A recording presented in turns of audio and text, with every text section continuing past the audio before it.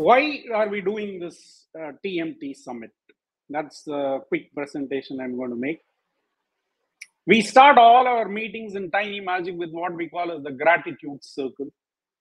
This event wouldn't have been possible without these three key people, Anbu, Jayashree, and Menakai, who organized this conference. They're doing it for the second time. And I'm sure you'll all enjoy this conference. It's been put together very well.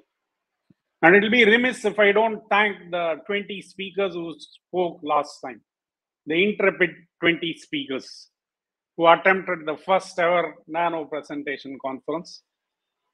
Without their encouragement and support, I don't think we would have come this far. And as a matter of gratitude, I'd like to run a short video, a supercut video of the last conference that Anbu has put together. Let us see if the technology cooperates with us. Please watch.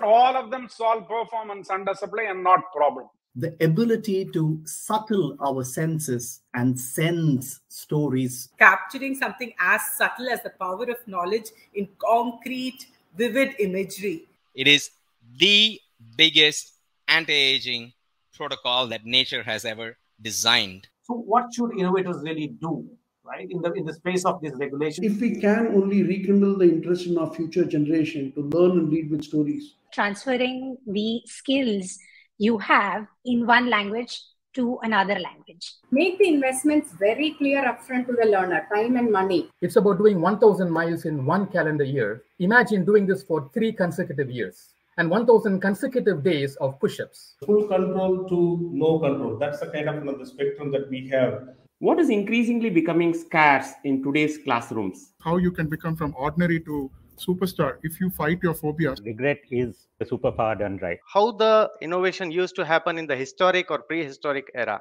If you want to fly, first love yourself. LeBron witnessed the ultimate quality of the shrimp from the production plant of Bhimavaram, India. 3 myths that stop entrepreneurs from chasing their dreams. How do we really go about thinking future making? Can we bring in blessing in such an environment? So motivation is the key for the transformation.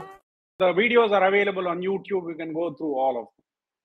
So this is billed as the world's first nano presentation conference, and we don't know of any other group attempting such a thing. The seeds of this started way back in early 2018 when I, on a whim, started this 3-minute Thursday series to cover the most important books that impacted my life. It got such a rousing reception in Facebook and LinkedIn that it gave me motivation to do this more and more. I have literally 100 episodes plus in this thing. We are in season 3 now. As I was thinking more about it, I realized that this nano presentation capability is a superpower.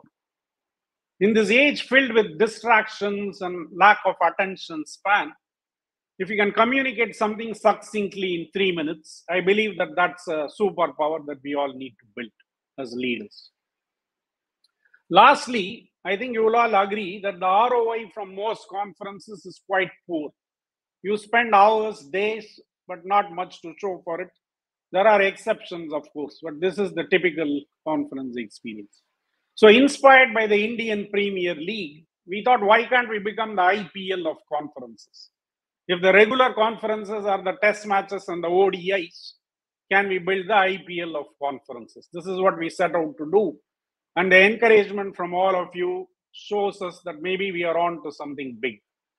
Thank you all for your support.